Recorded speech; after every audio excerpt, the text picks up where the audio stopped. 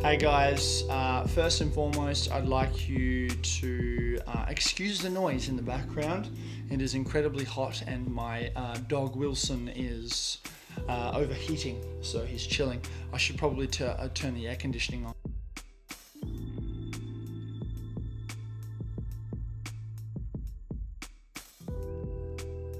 During the recording of this YouTube video, I had forgotten to mention the person who asked the question. So shout outs to _zooman_02 on Instagram for asking me this question. Thank you so much. If you want your questions answered, if you have a specific question, then please message me on Instagram, DM me, and I will answer your question in the next live stream, and I will record it and I'll put it on YouTube and mention you just like I have with Zooman. Thank you so much. What has happened to you from, what is your transition from year 12 or out of adolescence into adulthood? And what was the journey like? So what happened in that time? What did I do? So long story short, life story short, I graduated in 2008, year 12 in a country town. And my mum said to me, you either get a job or go to uni. Now, year 11 and 12 for me, I didn't do ATAR. Back then it wasn't even called ATAR, okay boomer. It was called TEE.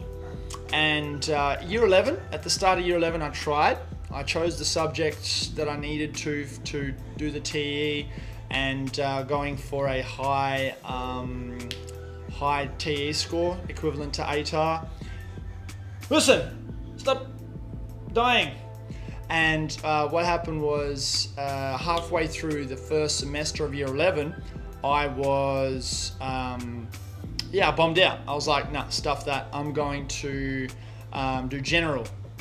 And it wasn't a disappointment, it was more a relief because I wasn't really true to myself. I was also distracted. But anyway, long story short, I tend to over-explain things a lot.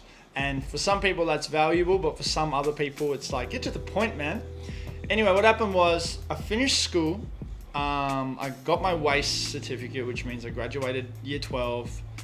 And I decided to get a job because I couldn't get into uni. I didn't know how to because I didn't do TE, ATAR. So I became a lifeguard at my local pool, and that's when I kind of spent a whole year doing that. I was also playing footy in my local competition and really just enjoying my first year of adulthood, or as an 18-year-old, you know, going out, having drinks, you know, meeting girls or chasing girls, but it wasn't really chasing girls because it was a country town, and let's just say when you're in a country town, you kind of know everybody, and unless you're like been with someone or you meet someone that you've never met before, it's super difficult. But plus I wasn't really into that. I was heavily into Call of Duty, and that was probably the reason that I didn't succeed as much at school, because I was too focused on video games. So at video games, I had football, I had my best mates mucking around, and I also had my job. That's really it. Then after that, I got better at footy, and I got picked up by Subiaco in Perth, and they asked me to come down to try out as a more senior player because I was too old for Colts. And yeah, they said you're on the team, and that was really it. It was kind of like a cloudy time back then, but yeah, I just transitioned. So you know what? I'm moving to Perth. I'm moving to Perth, out of the country town. It was Kalgoorlie, by the way. Yeah, I moved there without much hesitation. The biggest problem, or the biggest regret I had at that time, was that I bought a really flashy Commodore V8, like VESS, if you know what that means. And I was in debt straight out of moving out of home, which was my one mistake that I did. So everybody that's wanting to move out of home, make sure you're not in debt. If you're in debt and you move out of home, that's silly. Very, very silly. Don't get in debt. The end.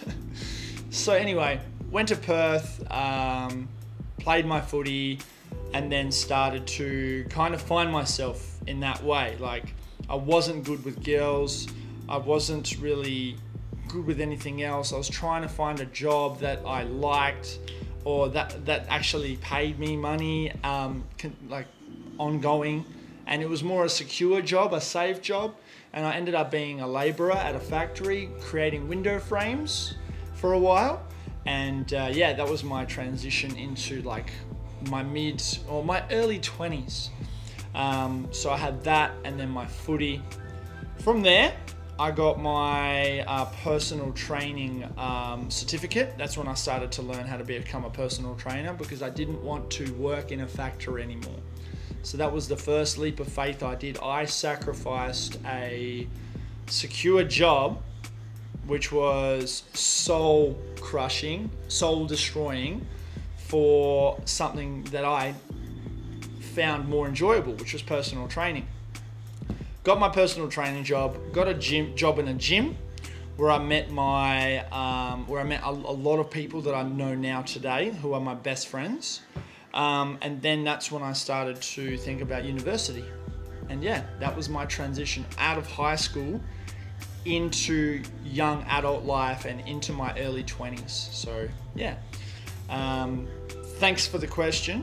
It was awesome, and I hope you had some value out of it. But honestly, if you guys are about to finish year 11 or year 12 and you're thinking about getting a job, or you've just finished school, or you have finished school, maybe it's been a year, you have about 10, even 20 years.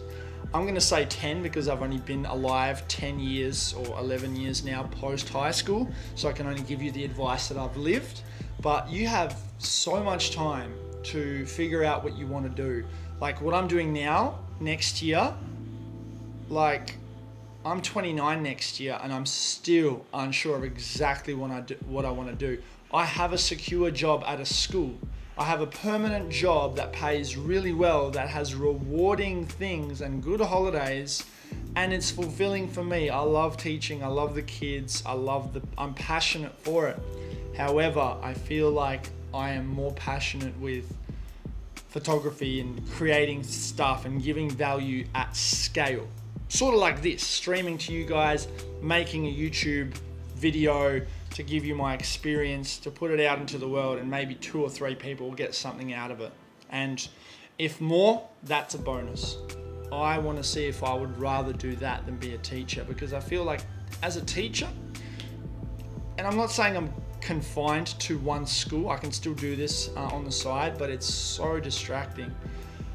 I want to do this and this only, and I want to see if it's going to work out for me next year. So for you, being 17, 18, 19 years old, even if you're 20, even if you're my age, even if you're 35 and you're not happy with where you're at, you still have time. You still have so much time to just go, hey, I'm going to give this a go. But there's more to that than just, I'm just going to give it a go. You need to make sure that you really, really want it. And that's it. A lot of you have been asking me about how I got famous on TikTok. A lot of people ask me how I gained a lot of followers, how to get famous on TikTok. Now, just a disclaimer, I don't consider myself famous on TikTok at all. 40,000 followers is amazing, but to me, famous is getting booked to go places, to talk, or to do something there based off of who I am. That's what fame is. So until I hit that, I don't consider myself famous yet. But hey, shout outs to every single person that's following me and watching my stuff and giving me feedback. If you want to know how I did it, this is how I did it. And I'm going to start right back in April of this year when I downloaded TikTok for the first time, and I uploaded one specific video that I really liked, that every one of my friends thought was funny, and I uploaded it. And without telling any of the kids, someone found it on TikTok and they spread it around the school and everybody was watching it. And I was just like, oh, wow, that was quick. And, you know, it had about 100 views, 200 views on it. Then I started putting some random, like just real random, me playing with the app and testing it out and figuring out how to use it. And not really much happened out of that. I didn't use hashtags, I didn't try or anything like that. I just like was mucking around. Then I started to upload a few more with a little bit more story behind them. Again, just for fun, purely just to muck around. Then some of my kids at school started noticing it a little bit more. Now, so then after that, I started to play around with it a little bit more. And I put up a video of me. I did a compilation of things that kids say at school. And this video was the first viral video, and I don't consider anything viral unless it goes over 100,000 views or 50,000 views. Now, for me, when this video hit 30,000 views in a matter of like a couple of days, I was like, wow, that was cool. Yeah. So what had happened was I had uploaded maybe 40, maybe 50 videos prior to that video of me just mucking around, testing it out, started putting hashtags in, and just kind of just getting a feel of the app and seeing what was out there. I also consumed a lot of stuff. I also started watching a lot of TikTok videos. And then an idea came to me when I saw a video when someone was like, these are the things that these people do. And I'm like, what if I make a funny one about the kids at school? So it was something about my life that I thought was funny, and that's when I did it. And then it worked. So then I doubled down and I was like, okay, cool, let's do this. Let's see what else we can do. And I started doing teacher jokes. And it was a bit of a hit and miss. I did another teacher, the things students say part 2. That didn't get as much attention as the first one, so I was like, okay, no problem. But then I just thought, stuff it, I'm just gonna keep making cool videos. I started following trends as well, and not just dance videos, not lip syncing stuff, just like trends that I thought were out there that were cool. I started going on Reddit as well and finding ideas on there. Like I'd look at memes on Reddit and I would look at a meme and I'm like, okay, how do I make that meme into a video? So then what I did was I grabbed the meme, a random meme that I thought was really funny, and I would make a video version of that meme. Some older memes and like stuff like that. And it was probably not until about 100 videos, I uploaded 100 videos before things started to pick up a little bit. And then one day at the shops, I was like, you know what? I haven't made one particularly making fun of my height. I'm really tall. So I was walking through Woolworths and I said, I'm really tall. I can really see all of the aisles in there. So I made a TikTok video about me walking through the aisles. Some of you maybe know about that one.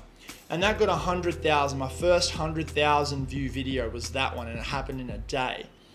That morning when I was at school, I saw the numbers go up, climb. And I was on a bit of a high from it. So I decided to make another video in relation to me being tall and me being a teacher. So I'm channeling specifically who I am and what I know. And that's my advice to you. If you want to get a lot of followers, double down, quadruple down on everything that you know and what you're about and what you're passionate about, and just make videos on just that. Use the relevant hashtags based off of that. If you like anime, make funny anime jokes. If you like, thank you Nitro React for the stickers. If you like football, make football memes. Make funny jokes about that. If you want to talk about something, make it like that. Currently, TikTok is really popular with comedians. So comedy is the high one. So if you can make fun of yourself and accept that people laugh at you and also with you, and if you can laugh at yourself as well, you're going to win. Okay, eventually. It took me 100 videos. So my advice to you guys, if you want to get a lot of followers, is post stuff every day to do with you and only you. Don't pretend to be somebody else. Don't pretend to copy someone else all the time, because people can pick up on that.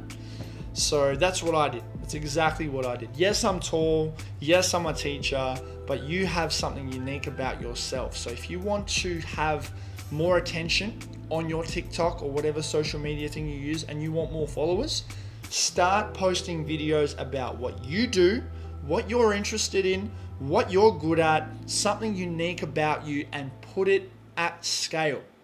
Maybe you can marry the two together. So I married my height and my teaching together, and that was a super successful thing, right? I did that more. I did that more and more and more, and each video got more and more views. Then I did one at home here that was following a trend of when you type into Google something, when you make the Google thing type something up and you press the record button and it speaks it. I was like, you're not too tall. You're not too tall. I didn't think it was super funny because it was super obvious. But then when I walked into the lamp, I was like, oh yeah, that was a funny one. That went super viral. That was 600,000 views. And then from there, I was like, okay, tall jokes. Okay, my height. Everything I've done, thought about towards my height, I'm gonna do that. So whatever it is about you, you just have to keep posting. Now, a lot of you has asked me, how do I get famous? How do I get more followers? I want more followers. Can you shout me out? If you have 5 to 50 videos on your TikTok, that's not enough. You need to be posting 2 or 3 times a day, at least, and more if you can. And don't care about what anyone else thinks. Don't care if it doesn't get enough views, enough likes, enough comments, enough shares. Just keep posting it. Just keep posting it. Use relevant hashtags. Look at the trends that are happening and make your own version catered to yourself. That's all I did. That's all I did.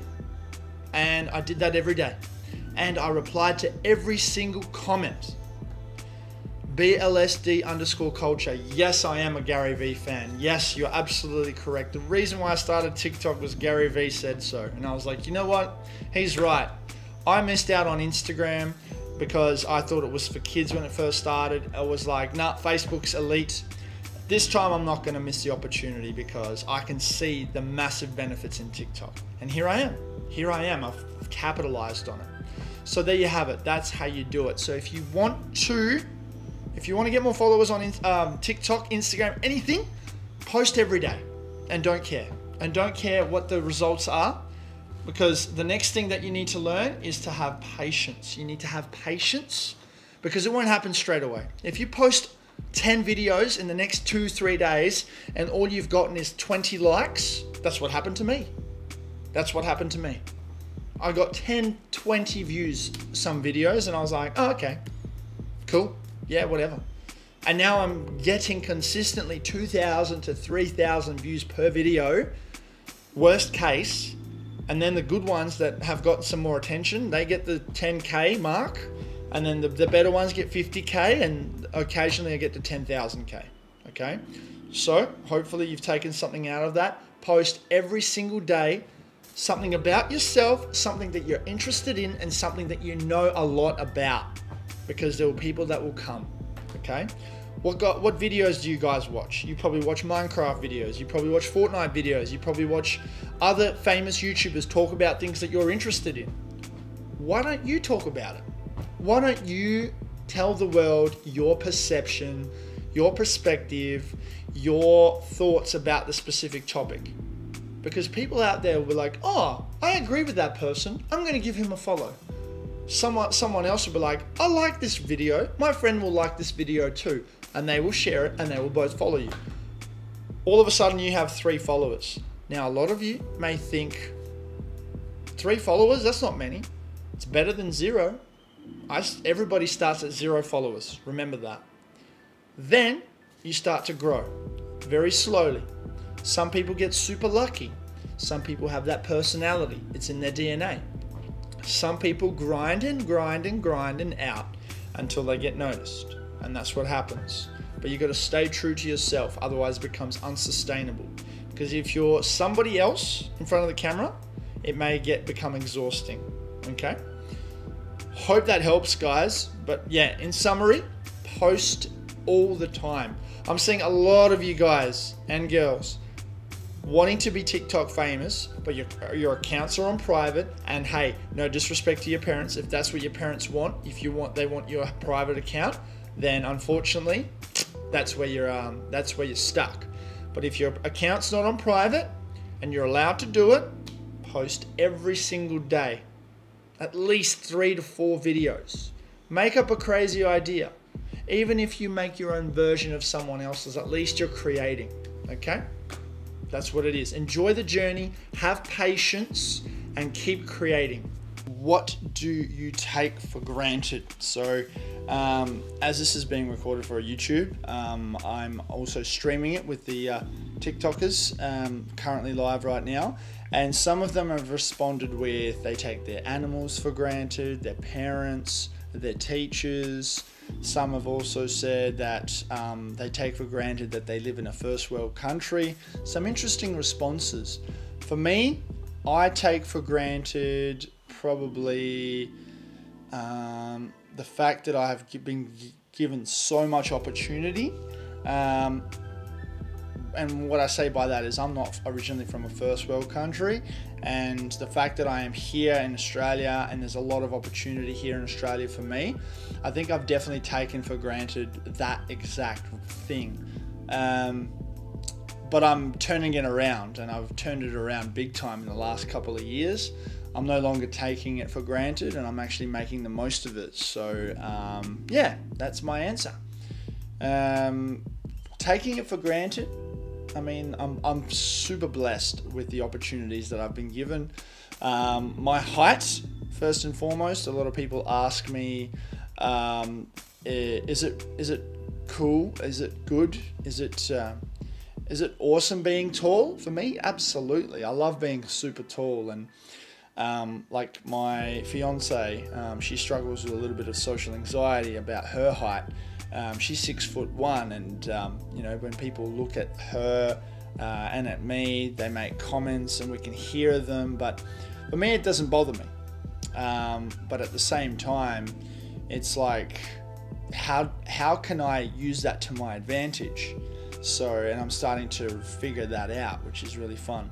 So height is definitely a good one, and yeah, that's it. Other thing I take for granted is, I just dropped my laptop. Some of the other opportunities that I've been given, like football, I took for granted, and there's been a lot of what else? There's so many opportunities. The networks that I'm a part of that I don't really utilize as much, because I'm like, oh, they're there, I can use them anytime, but I really need to use them now. And what I mean by that is the people that can propel me forward further. I think I want to first and foremost do it on my own, but at the same time, it's not a bad thing asking for help, because if you have people in the right places, or meet people in the right places, or even hustle to get to know people in the right places, you can get ahead with whatever you want to do. And I'm not saying suck up to them, it's just be a good person to everyone and anyone, because you never know who you may meet. And that's what I've taken for granted a lot of the time, because there's so many people that I've met in my life so far that I've been like, wow, that guy's or girl is really up there, and I can really use them or get their help to propel my career forward. So there's a lot more to that, but I think that summarizes it. From this book, the 2000 questions about me, the question is, what is the most memorable time at school, like memorable class? For me, it would have been year 11, 2007, I'm old, English class. And me and the boys, me and the lads, we sat at the back. I was one of those kids. Plus, I was tall back then too, so if I sat at the front, I was exposed and people couldn't see behind me, and I was a big target to get stuff thrown at me. Yeah, I was at one of those schools. Anyway, English. I forgot my teacher's name. She obviously wasn't as memorable, but I remember we all had like a little tiny crush on her. Schoolboy kind of crush. And we would kind of like be a little bit cheeky. And yeah, we would try and like express our love to her, but very subtly and without it being super obvious. And it was like we got very little work done at the start, but towards the end of the year we all passed because it's year 11 and we needed to pass English. But yeah, this teacher, she was about 4'10", tiny as all, probably the tiniest person in the class. And she was cute. And like year 11, you know, we were like starting to get into girls and stuff. And yeah, she was cute. And she was young too. She would have been like 21, 22. But she was so cranky. Like anytime we would muck around, we would talk, we would start laughing, she would have that straight up strict voice. And yeah, we would laugh about it because she's so small, and it was so funny. Like she clearly didn't want to be there because it was a country school. It was like a placement. Teachers go out to the country to do their time so they can have a permanency at a school back where they live. So I think it was that. Anyway, yeah, that class, like every time we came in, it was like we did our work, we did our assignments, like we all did well. But any chance we got to, you know, mess around a little bit, we took it in a heartbeat, and that was so fun. Final question for this one will be, how have your priorities changed over time?